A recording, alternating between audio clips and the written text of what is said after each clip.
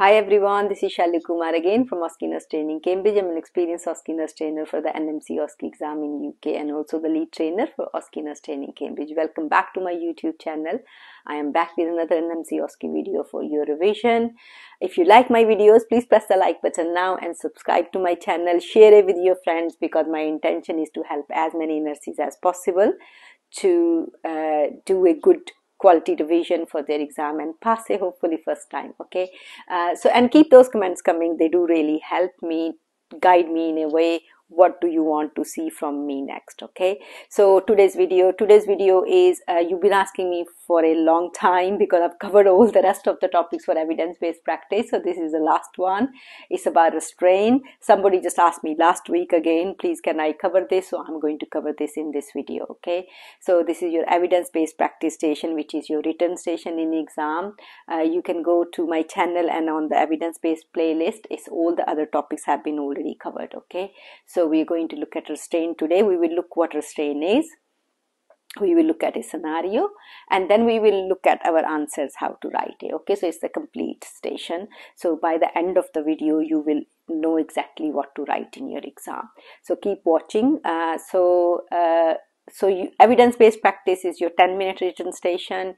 You will be given a scenario and then you will be given a little research article to read, and then your job is then to write your answers as bullet points, your recommendations. So you need to read the scenario, have a look at the article and then conclude. Okay, so you need to write your conclusions or your recommendations as bullet points. Okay, so that's what it is. Now they can give you obviously a study, but there is obviously, we already know that there is answers we already know, because if we have read about the evidence-based practice around a topic, then we should know what are the right recommendations anyway. So because 10 minutes is not enough to fully read the study, understand it, then start concluding it. So you should already have a very good understanding of what are the correct recommendations for that topic for the evidence-based practice station. So that's what you should do, because like I said, 10 minutes will not be enough for you to read the study in exam and fully conclude it. So you should have very, very good understanding. Right, okay. So let's look at the topic. So let's talk about restraint. So what is restraint? Restraint is like restricting somebody's freedom, isn't it? That's the simple word to put it. Whether you do that physically or whether you do chemically by sedation or whatever else. So it's restricting patient freedom, and it could be physical restraint or chemical restraint in medical health care. So what we are talking about, that's what we're talking about here. Is a good practice? What does the evidence and research says? Well, research clearly says that it's not, which is not a surprising answer, because restricting anybody's freedom is never a good answer, never a good idea. So research is not going to show anything different. So we're going to look at the scenario now and then we will write our answers. So let's have a look at the scenario. So you may get similar scenario in exam, probably will be very similar, and then we will write the answer. So you are a nurse in charge on a dementia ward. One of your nursing staff, Amelia, is informing you that one of the patient is very confused. One of her patients she is looking after is very confused, agitated, angry, and showing self-harm behavior and may need to be restrained. So she's considering that the patient may need to be restrained. So she's asking your advice. So as a nurse in charge, she's asking your advice. What advice will you give her? Okay, so that's the situation, basically that's the scenario. And then as you can see on the next screen, I found this study when I was researching this article, so I have put that on here. So you might get same or you might get different, I don't know, but you know the conclusion points are the same. Okay, because you should already know those points. So let's have a look at our next screen now. How are we going to write these answers? So like I said, study will help you, but to start from the study in exam will be very difficult. Okay, but it may help you, but you should already know your answers anyway. So let's have a look on the next screen now. So I have read the article and conclude that restraining patients should only be done as last resort once all other alternatives have been explored. Okay, so we need to explore other options.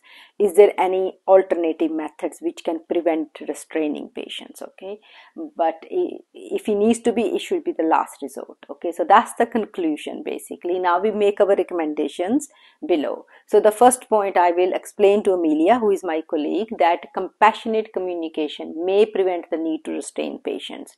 So what does that mean?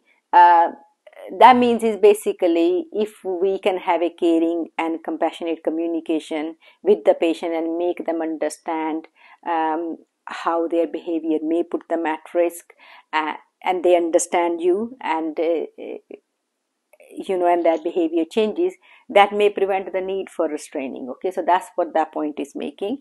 So I will explain to Amelia that compassionate communication may prevent the need to restrain patients. Second one, I will consider that physical restraint may be necessary to promote the safety of staff and patients as a last resort after other options have been exhausted. So what does that mean? You tried everything, you communicated with the patient, you tried to do things different way, and still patient is showing a behavior which may put their own safety at risk, other patient safety at risk, or staff safety at risk.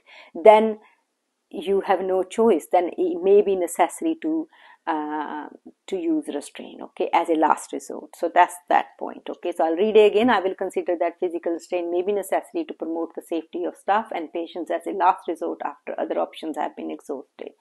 Number 3, I will inform Amelia that physical restraint may promote fear in patient and distress among staff. So that research does clearly show that it will promote fear in patient, and of course it's very emotionally very distressing for staff as well. Next one is, I will consider that physical restraint may be perceived as a demonstration of power that staff display over patients. What does that mean is that research shows that patient may see that this is a way of nurses kind of using this as a power thing over them, restraining as a way of showing their power. So that's what it means. So I will consider that physical restraint may be perceived as a demonstration of power that staff display over patients. Number 5, I will explain to Amelia that the use of physical restraint may create a loss of trust. Now, this is an obvious one.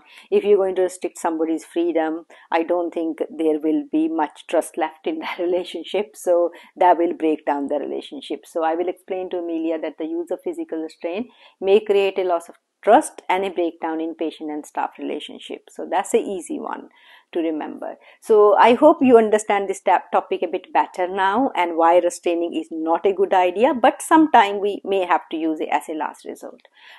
So hopefully this will help you to write your answers in exam and hopefully have a deeper understanding of this topic. So it's easy to remember. When we understand something better, we remember it better. So I hope you like the video. If you do like the video, please like and subscribe, share it with your friend, go and check our Google reviews, and visit us on OSCEnursetraining.com, email us on OSCEnursetraining@outlook.com if you want to know more about our training, and I will soon be back with another video for you. So bye for now.